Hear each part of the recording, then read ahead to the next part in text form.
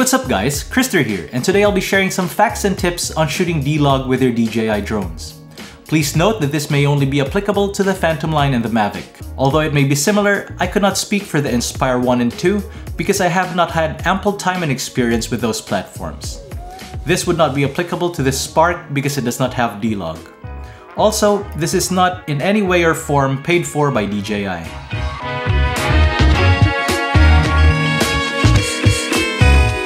I'll proceed with this video with the assumption that you already have a basic grasp on camera concepts such as exposure, dynamic range, f-stops, and ISO. If these concepts are a little bit too advanced, I'll be coming up with a video that will tackle these, which I'll link here once available. So first off, what is log? Log is a picture profile equipped in most modern video cameras, which maximizes the full potential of a camera's sensor, enabling it to capture wider dynamic range and more color information. I won't be delving into the implementation or the how part of this process, since that in itself is a heavily technical discussion.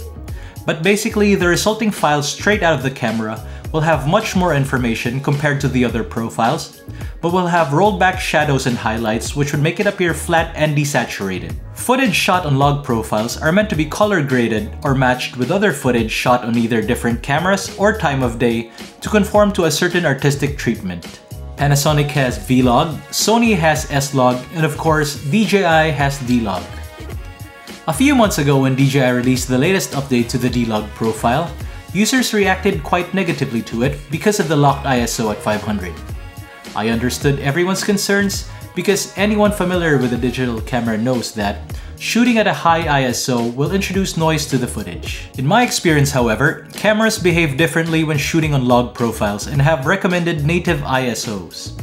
For example, the Panasonic GH4 works best at ISO 400 and the GH5 at ISO 800 when shooting on the Vlog profile. After scouring the internet, I found a very good discussion at the forum of DJI's website, where one of its tech representatives offered a good explanation for the locked ISO. It's a very long technical discussion, but if I could sum it all up, the engineers at DJI have calculated that ISO 500 is the optimal value to get the most dynamic range while protecting the highlights from clipping, without introducing noise when shooting a properly exposed DLog footage. I understood the other users' concerns because obviously our control for this function has been taken away. But at the same time, I also understand DJI's decision. Panasonic requires a paid activation for users to be able to use their Vlog function, and even went as far as saying that they don't make profit out of the $100 payment for Vlog. But instead, it acts as a barrier to stop people who do not know how to use the log function from using it. Because when it's not handled properly, the resulting image is horrible. In DJI's case, they locked it at the native ISO. The most common complaint obviously is noise. I understood the concerns of both sides, but of course, anything on paper doesn't necessarily equate to real life. So I decided to try it out myself, and this is what I've found. Please note that this is purely my opinion, and my conclusions are based purely on how I see it. I was not aided by any software or hardware. So after a few runs, I found that footage shot with an exposure value of 0 end up being a bit underexposed. Recovering the shadows in post resulted in a noisy image. That said, I decided to use a common practice when shooting log profiles on other cameras, which is ETTR, or exposing to the right.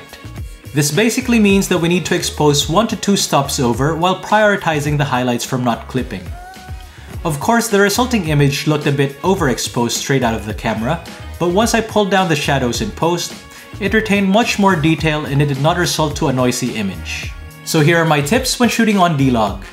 Again, this is purely my opinion, and I don't claim that this is the proper method, but of course you could take it with a grain of salt.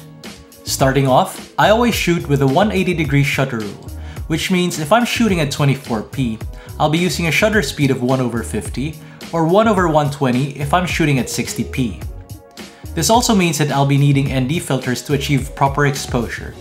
Personally, I use the Polar Pro ND and NDPL 6-pack. I then make smaller exposure adjustments with the aperture. I found that f5.6 is the sweet spot for the Phantom 4 Pro, and anything between 1 and 2 stops above and below it is still sharp. Beyond that, and you start to sacrifice sharpness or introduce distortion. Now, as I previously mentioned, I recommend exposing 1 to 2 stops over while prioritizing the highlights. By prioritizing the highlights, I mean that you should make sure that the highlights are not clipped. To do this, you would need to judge your exposure using the histogram, EV meter, and zebras. You can turn on your zebras and tune it to your preference from the app menu.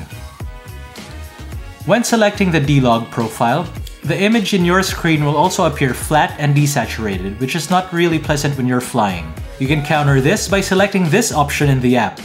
I really don't know what it's called, but what it does is that it gives you an image with more contrast and saturation on screen, but does not get baked into your output file. Finally, my last tip would be to avoid shooting in high contrast situations. For example, shooting in the shade when there's bright sun. Although DLog captures a wide dynamic range, it certainly has its limitations. In these situations, you'd most likely clip either your shadows or highlights, or much worse, both. Lastly, color grade your footage as desired. Color grading is of course another long topic, but a whole lot of information about it can be found everywhere.